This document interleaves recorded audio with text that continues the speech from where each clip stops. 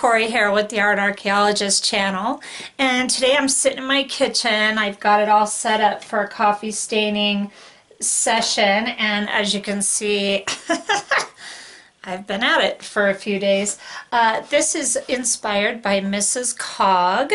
That's her channel, Mrs. Cog. She has a paper staining video. She uses tea in hers, and I prefer to use coffee, but this video is inspired by her tutorial, and I invite you to check out her channel. She's got some amazing things on there.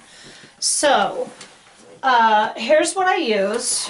I use this Don Francisco's coffee, and you can get this at just about any grocery store, and I use the vanilla nut flavor because the smell of this coffee stays with the paper for a long time, and fabric too.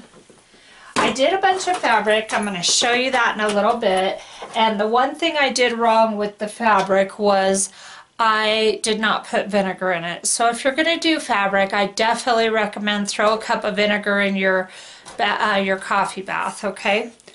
So I wanted this batch really dark.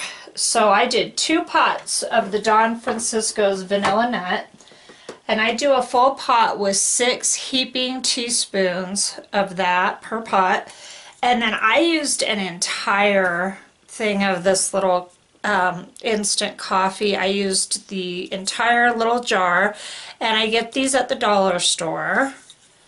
So my stuff came out even a little sticky, but very dark. So you can vary your darkness by how strong you make your coffee.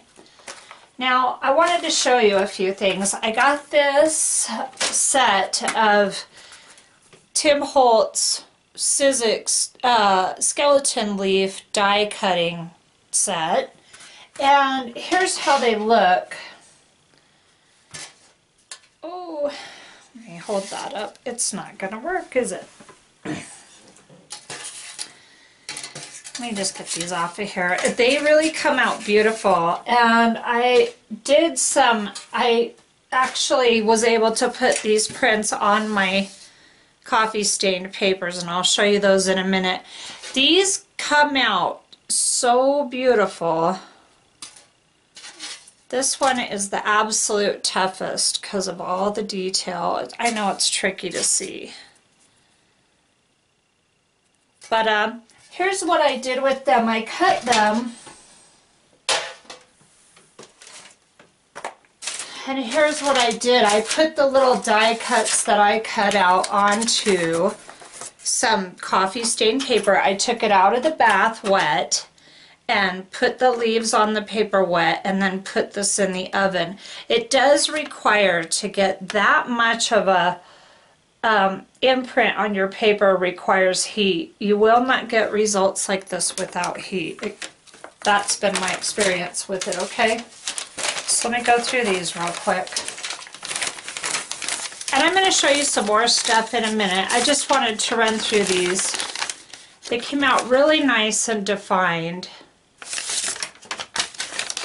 Now this, there's the leaves. Came out beautiful. And I have these chipboard cutouts that I bought on eBay a long time ago, and I thought I would try to use them. Let me show you. And these are cut from really thick chipboard. And when you put them on the wet paper, these get soaked wet. And it was taking forever to get everything dry. So I really do not recommend using this thick stuff here, okay? It didn't come out near as well as I wanted it to. This came out pretty good. It came out okay, usable. But there's sheets in here that didn't. So here's an example. I'm only going to show you one. I don't want to spend a lot of time on what's not working. I'd rather spend time on what is. So they're really thick die cuts. If these were cut out of thinner paper, they would have come out much more detailed, much better. Excuse me. This is some lace that I cut up. Here's the piece. I have this, I don't even think that this is lace. I think it's a I'm sure plenty of you know better than me what this is called. It's a certain kind of tacking, I think. I could be wrong. But this made this print. And again, I actually I just dropped my lace in the dye bath before I put it on the paper, because when I first did this, I put the lace on dry and it wasn't sticking to the whole sheet. There were parts where it had popped up and I didn't get a print. So I wet the whole piece and I got a beautiful complete print when I wet it. Here's another kind of lace. This is actually from an old lace curtain. Same thing. Here it is. And I cut these pieces to fit the 8.5 by 11 sheets, and I'll be showing you a little bit more of this stuff later. So that's all that. Now this tool, I'm just wanting to give you as many quick tips as I can here. This tool, it's Spellbinder's Tool-in-One, and it's a must-have tool for intricate dies. Get up there. What it is a wire brush that rolls, okay, and then it's got a really sharp pokey end on this end and then a spatula. And if you follow the instructions on here, very easy to use. These leaves become much easier to cut. I do not have a lot of time to spend poking little pieces out of die cuts, and I absolutely have zero patience for that. So that tool, it took me a long time to buy it, but I'm so glad I did, and I was actually even kind of upset with myself that it took me as long as it did. I should be an affiliate for these products.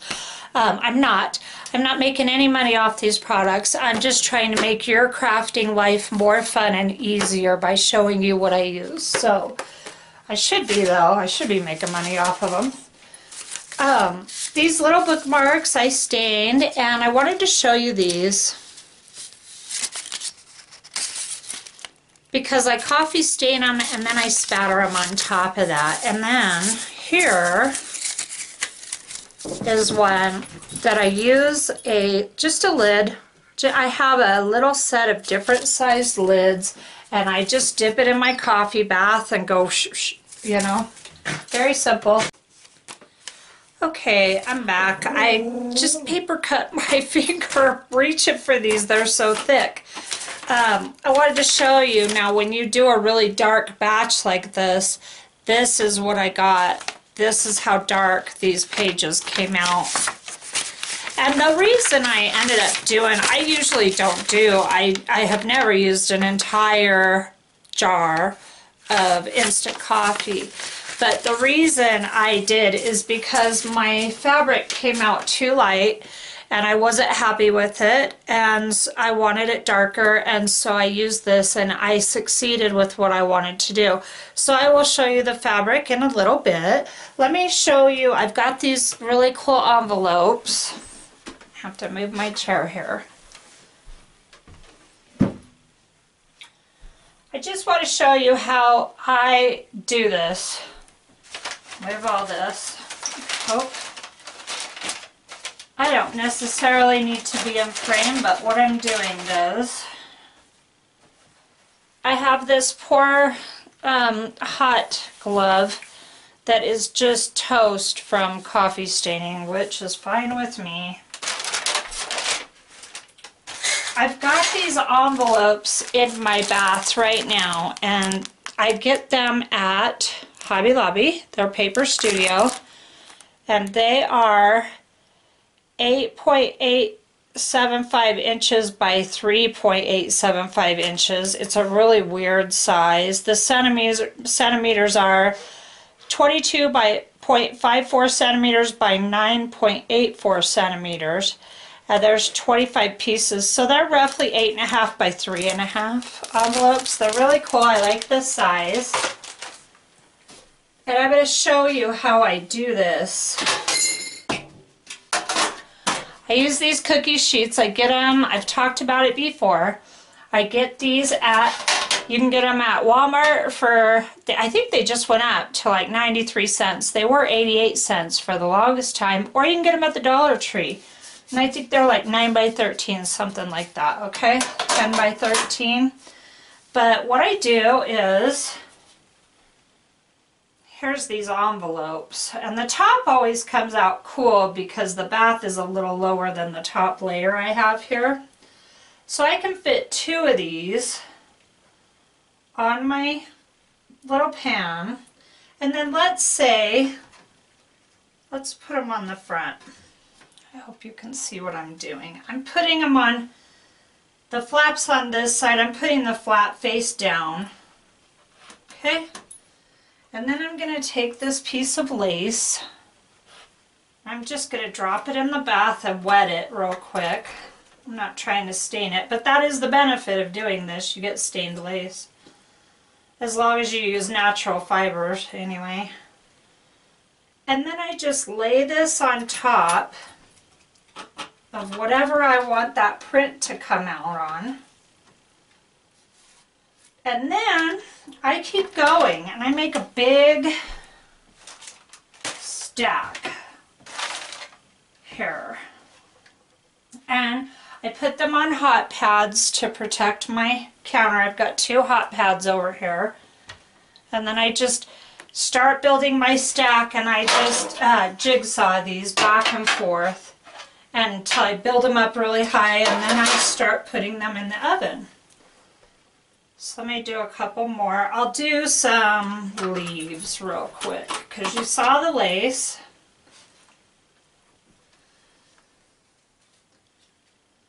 So these are nice little, they're just scrapbooking paper. And this paper is, I would consider this kind of a thicker cardstock.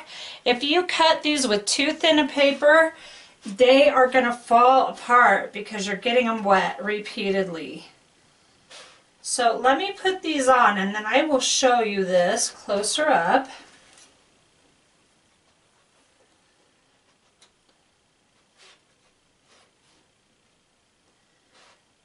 And it just takes a little bit of design, you know. And you really want to push them down. I wanted to show you a couple more things before I forget. This is my spatter brush. And I have a collection of lids here. Here's a couple of them. And I will just take this and dip it into my bath and then spin it on. But this has to be dry to do it. Once I pull this out of the oven, I do it while it's dry. And then here's my spatter brush. And it's just a real kind of a rough, it's dry. It's a rough bristled brush. And same thing, I'll just dip this into my bath and spatter it on my papers right when I take them out of the oven. I used to have this spatter station set up, and it's just much easier to do it right when you take them out. So here's how these look on the pan. And I'll make sure to adhere these all the way down before I put them in. You just want to do it as you go. This one's being a little difficult, but that can create a problem. So what you can do is take your spatter brush and wet it, and wet the parts that are sticking up, and they'll lay right down for you, just like that, okay?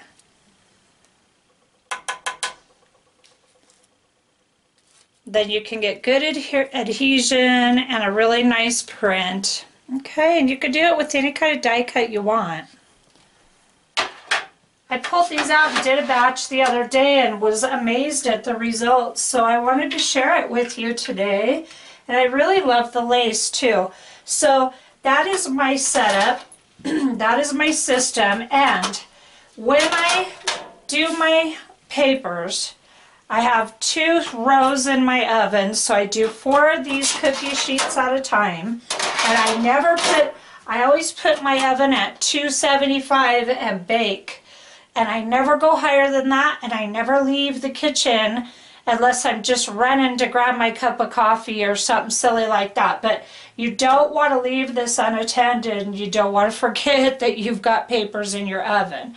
And it's safe to go. I was told by Mrs. Cog to do 275 and no higher, so that's what I do. I see videos of people who have done it and have experience, and I trust their experience. So that is where I got that number from. And I will be back in a little bit to show you the fabric I did and some of the papers. But this is how I do it, and I hope that this helps you in your coffee staining adventures. Okay, so I want to show you a little bit more stuff that I did with the die cuts and stuff. So here's a nice batch of all kinds of goodies, and I'll go through them quickly. Alright, this was some more of the die cuts that I did, and it only prints on the side you do it on, and then when these came out of the oven, I just did my little lid and some spatter. Here's some gears. You can do any die cut. This is a window, and then this right here is a little bit of a doily. Got some feathers here. This die cut I got at Michael's. I should probably tell. This one I got at Joann's. This is Tim Holtz, and I can't remember where I got it. I think this is a long Tim Holtz die cut. It's one of the really long, narrow ones, you know what I'm saying? Okay. Feathers at Michael's, can't remember the company. These feathers came with stamps. It was a stamp and die cut kit. Okay, and then there's a real faded version of the window. When you don't have good adhesion between your die cut and the paper, you get a faded look.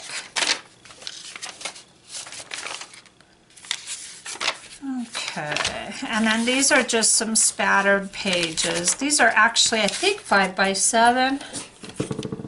I'm making some smaller journals, so I'm using these, yeah, 5x7 roughly. That's what those are.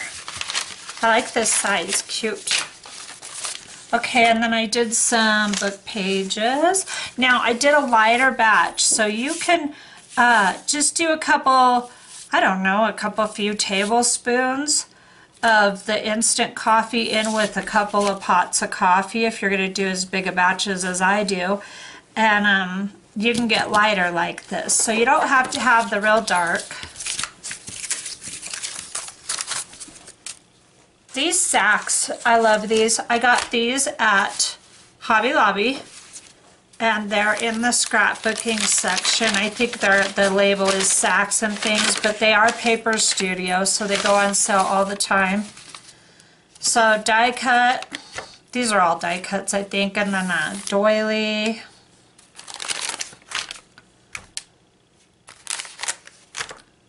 This is a piece of lace that I didn't have good adhesion. There's a cute, but I love these sacks. I think they came out so cute. Here's half lace and then all this little foliage, and then this is going to get folded in half right down that. So that'll be in a signature, and it'll look like two totally different pages. Really fun. These die cuts and coffee staining are a kick.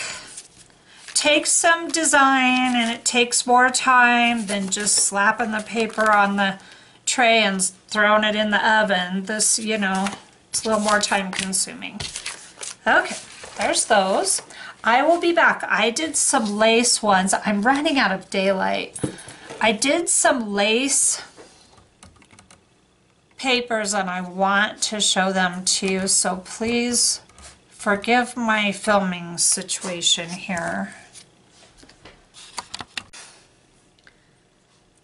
Okay, I'm having some weird overcast lighting situation going on, so I turned on my lamp and I hope this is okay.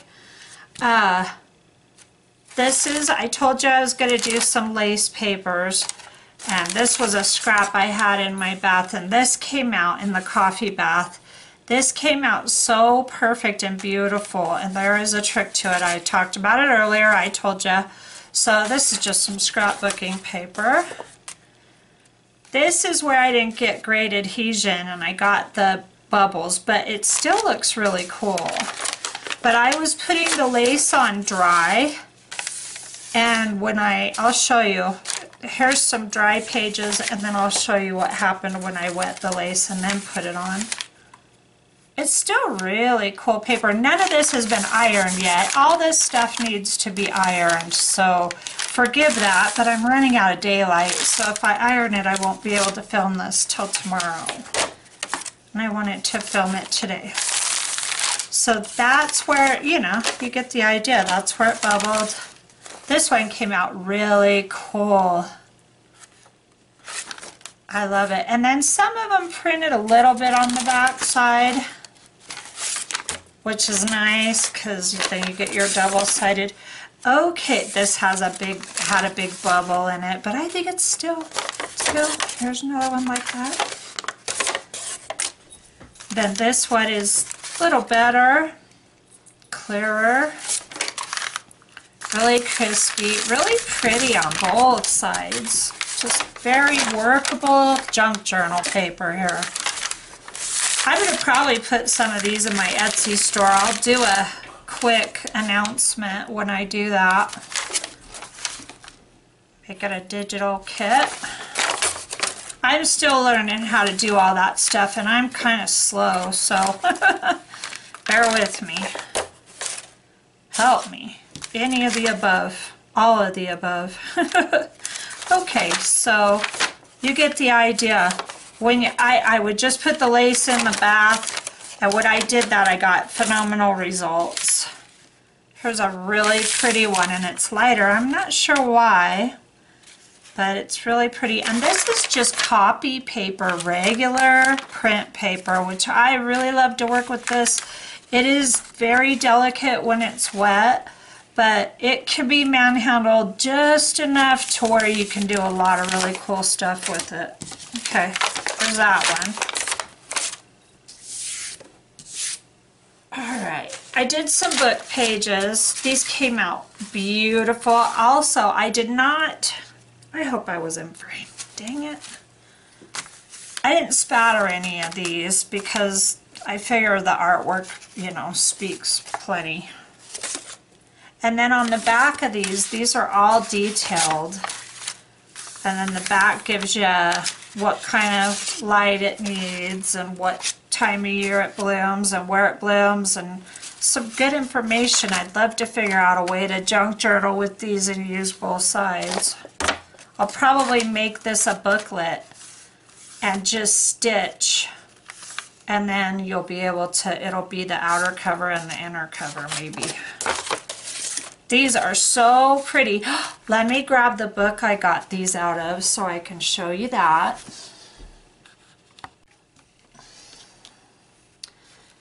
Okay, this is the book, The New Concise British Flora by W. Kebley Barton. I hope I'm saying that right.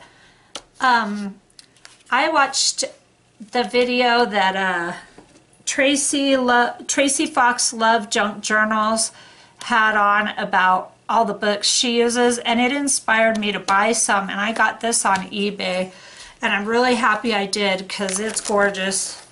I only used a little of it. I've only stained a little of it. Just actually I've got probably a third of it out and coffee stained, so, and it's just full. Every page is like this. The front's like this, the back is like that.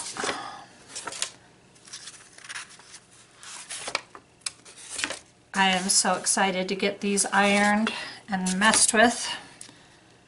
These grow all over my area. This is rose hip. Okay. little bit of botanical info for you. All right, so now I'm just going to go through these little. I did these, and I did them with 2 pots of coffee and like 3 tablespoons of instant coffee and 4 cups of water. And they came out really light, and it was a total bummer. Let me zoom in. So what I did was I made that bath I told you about earlier. Okay, 2 pots coffee, an entire jar of instant coffee. No extra water. That's what this is. And I'm much happier now. Came out a lot darker. I got a bunch of trim. Go through it quickly. Got this lace.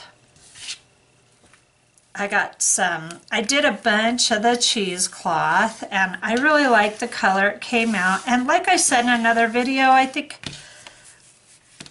you can spray these with Tim Holtz Distress Spray on this cheesecloth and get a bunch of different colors, so that's an option too. I really love how this came out. Really pretty little lace trim. And these doilies came out really nice, and they've got a lot of variation in hue. There's a lot of light and a lot of dark. Just show you a few of these. I love these. I can't wait to use these.